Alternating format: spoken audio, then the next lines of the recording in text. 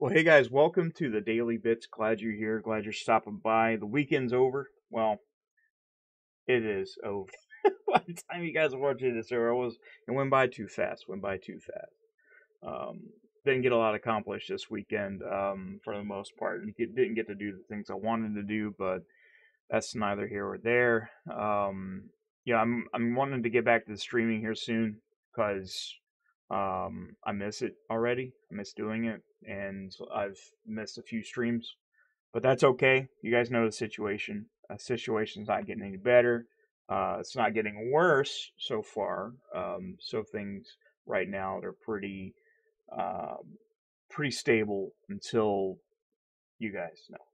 But anyways, I wanted to talk about some of the shorts that I posted over the weekend. Now, you guys know that I'm posting daily quote shorts. They're mainly just mental health things, just very simple things to put out, and I think those are really fun. But I also do my other shorts along with long form videos, the daily bits, the streams, and all that stuff. But I posted one about First Amendment auditors, and it was actually two different ones. One got really well liked because I explained what happened. Whenever I posted the other one, the first one, it got like 2.1k views, uh, half and half mixed in terms of likes to dislike ratio. So apparently, I pissed some people off.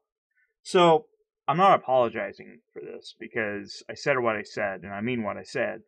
But I do want to go ahead and tell you this. Now, if you've been watching my channel, if you've been paying attention, I've always said there's a difference between an auditor, a First Amendment auditor, and a frauditor. Not the same thing. Not the same thing. A real First Amendment auditor is somebody that actually wants to promote real change instead of making a spectacle out of it to get money for fame. That's where the frauditors, they're the ones that try to get bad interactions and yell at the cops and scream at them and yell at post office employees and people that are just doing their job to get a paycheck, or public officials. These people have nothing to do with it, and these frauditors are the ones that go to cause problems because they think it's funny, and plus they get a paycheck out of it. And we know the big ones. We know the ones that are really fucking stupid. Obviously, I can't really stress that there is a difference. To me, I do know that some auditors are actually caring what they do. So maybe if you paid attention to my channel for a while, you would know that. I have said that plenty of times. So yeah, let's go past that though. But anyways, I did make a follow up video, and I think I made the first video because I was really pissed off. One, there's a girl that I know in this area, and I'm not going to give her a name. I'm not going to tell you where she's from because it's not my place to do that. But she was in a bad altercation in terms of domestic violence to the point where she got beaten, almost raped, almost murdered, along with her child. And the cops had to be called in, and that person is now in jail, hopefully for a very long time.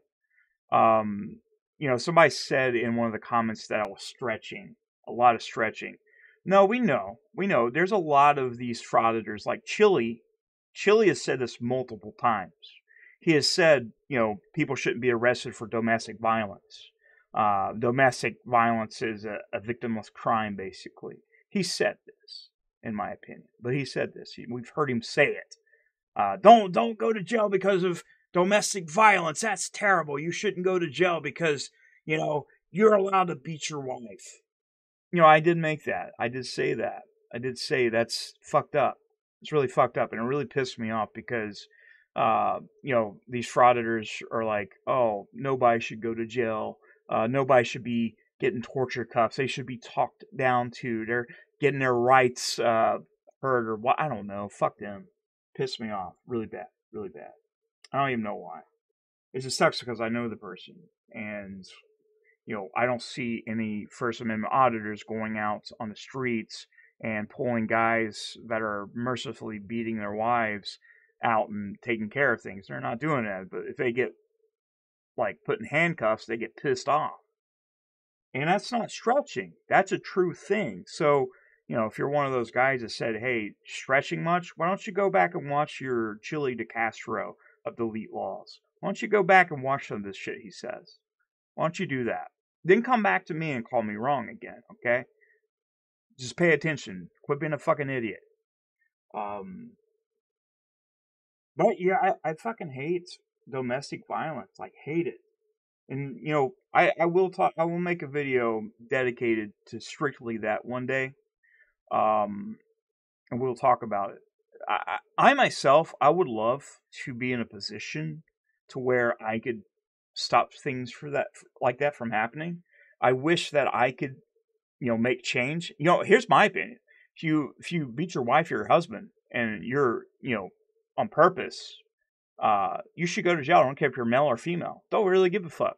If you do that, you deserve to go to jail. You don't hurt somebody because, hey, you're either drunk or you're pissed off at them. Cops need to be called in. They do. They do. And same thing goes for murder and raping and stealing and thieving and threatening. I believe cops should be able to do these things. It's not hurting your rights. If you're trying to hurt somebody, trying to hurt somebody's well-being, trying to end them or are them, yeah, you should go to fucking jail. Straight there. Straight there. I don't care. They should put the torture cuffs on there as tight as fucking possible. Make us super uncomfortable. And I would advocate for that. I'd actually stand on the streets with that sign. I would stand on the streets with a sign that said, hey, domestic violence people should get handcuffed. Really, really good. And people that are, you know, just abusing the system, people that are abusing their kids or using their kids as ways of getting money for people to feel sorry for them. Dollar hides.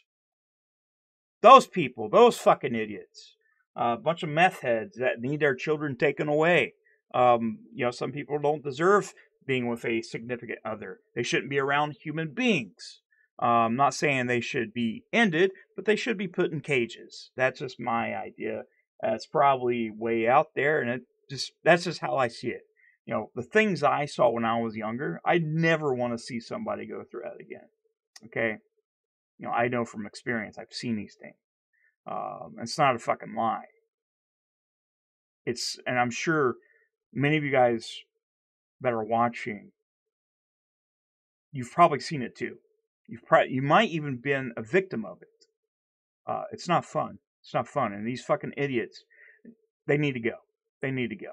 They need to go. Eventually, there's going to be a YouTube reckoning, and I say it's going to happen pretty damn quick. And a lot of these people that are online just are harassing people, which, you know, it's fucking stupid. But yeah, I mean, Chili, if you watch this and you think that you shouldn't get arrested for domestic violence and it's okay to beat your wife or boyfriend or whatever, yeah, why don't you come to Ashland and say that to my face? Like, really, why don't you come to Ashland and say it to my face? Because you won't. You won't. You fucking idiot. Piece of shit. Pisses me off. I love you guys.